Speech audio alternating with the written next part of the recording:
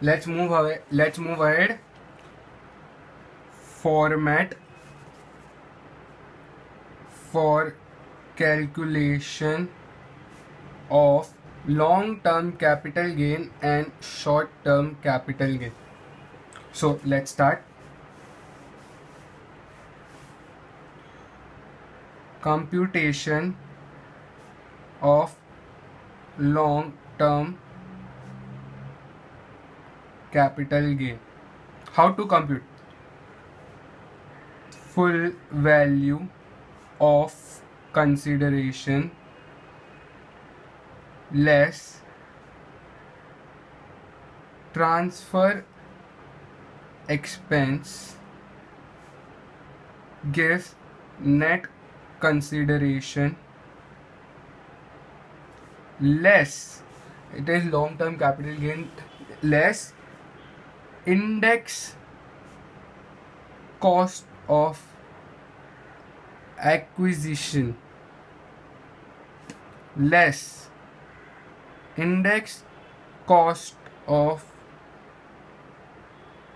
improvement, gives you gross long term capital gain. Short forms for this: FVOC, transfer expense will be transfer expense, ICOA, index cost of acquisition, index cost of improvement, gives you gross long term capital gain. XX less, you get this. Again, less index cost of acquisition, less index cost of improvement, you will get finally gross long term capital gain.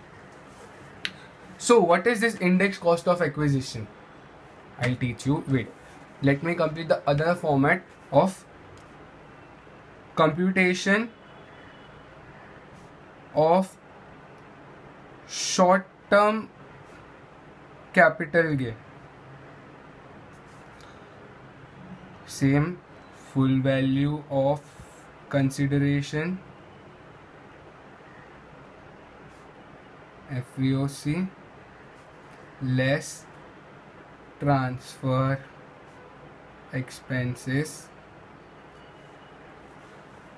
gives you net consideration less cost of acquisition, less index, no index over here, cost of improvement, COA, COI, gives you gross long term gross short term capital gain, GSTGC, gross short term capital gain. Just give me a moment, I'll explain you one nice concept. What is the difference between these two? Computation in computation of long term capital gain, there is index cost of acquisition and index cost of improvement, while in the computation of short term capital gain there is only cost of acquisition and cost of improvement. You remember I did a mistake over here, it's a purpose mistake. I want you all also to write in your book in the same manner, then you will remember that in short term capital gain you don't need to calculate index cost of acquisition. What does index cost of acquisition mean? Index cost of acquisition means, please pause the video and copy it down fast. I hope you have copied down. Now I'll teach you what is index cost of acquisition means. Index cost of acquisition. What does index cost of acquisition means? You have a property of rupees 10 lakhs purchased in the year 2010. You are selling the property in 2016 for rupees 25 lakhs. Are you getting me what I am telling now? You have a property of rupees 10 lakh purchased in the year 2010. You are selling the property in 2016 for 25 lakhs. Now, the very first thing you will determine is the period of holding. Is the period of holding more than 3 years? Yes, the period of holding is more than 3 years. So it is long-term capital asset. Firstly, so long-term capital gain will be calculated on this. So let's start. FVOC. What is FVOC? FVOC is the fair value of consideration. This is the fair value of consideration that we will get. Therefore, 25 lakhs. Is there any transfer expenses given? Transfer expenses. I have not given any transfer expenses, but let's assume transfer expenses rupees 1 lakh. Transfer expenses, what does transfer expenses mean? Transfer expenses, I'll give you in writing what does all this FVOC, transfer expenses, index cost of acquisition means, but right now for understanding this example, listen. Transfer expenses means expenses of like NOC charges by the society and stamp duty charges and all. Less 1 lakh, you will get net consideration of rupees 24 lakhs in lakhs, 24 lakhs. Then you have to, this is long-term capital gain. The asset is long-term capital asset, so index cost of acquisition will come and less index cost of improvement will come. Since the index cost of improvement is not given, improvement means what, that also I'll explain you, but now for the time being understand what is index cost of acquisition means. The acquisition rate, then we'll get gross long-term capital gain. Now we'll calculate index cost of acquisition. What does index cost of acquisition mean? Index cost of acquisition, what does acquisition mean? Acquisition means the rate at which the asset was acquired. The asset was acquired at the rate of rupees 10 lakhs. Are you getting this? What does index cost of acquisition does? Index cost of acquisition does is the rate of this asset in 2010 was 10 lakhs, but in 2016 the selling price is 25 lakhs. But if such asset would have purchased in 2016, what would have been the rate? So there is an index rate given. So we'll calculate. Wait, let me get my calci.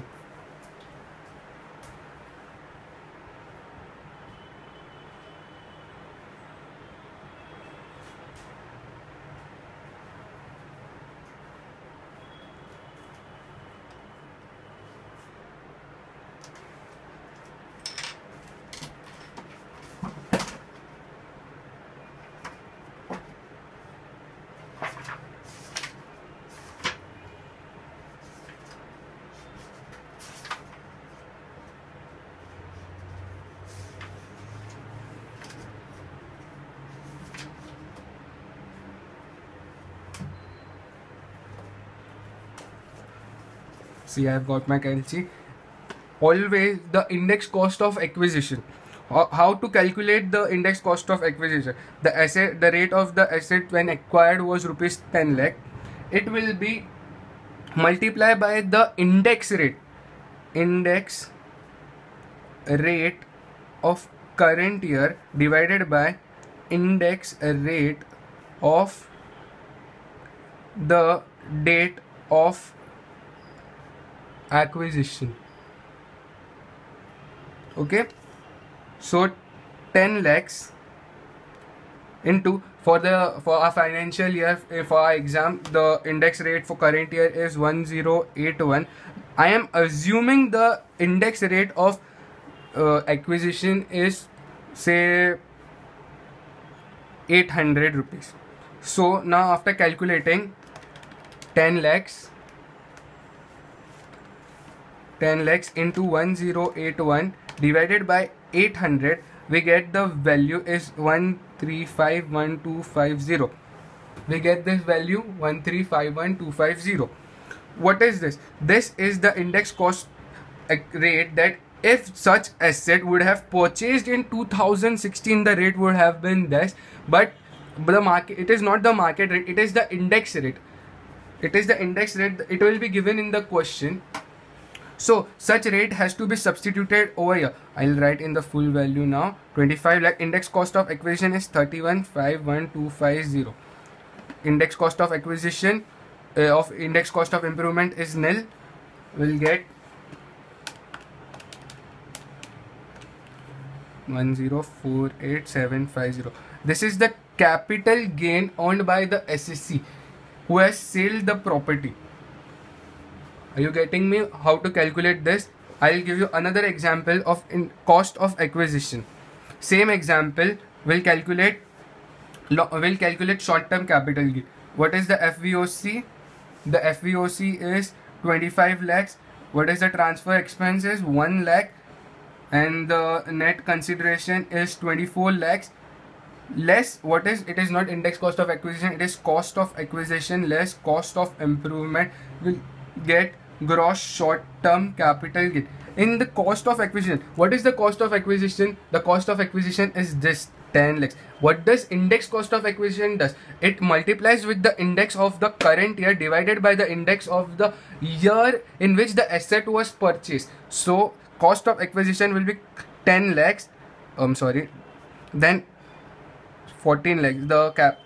The gross short-term capital gain is 14 lakhs if it is hold for period less than 3 years. I advise you don't copy all this.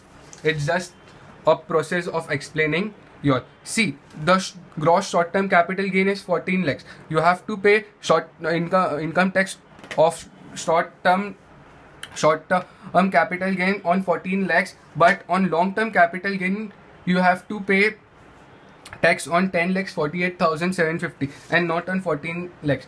Such indexation is a facility. It is an exemption given to the SSC who has hold the asset for a period of more than period of 3 years.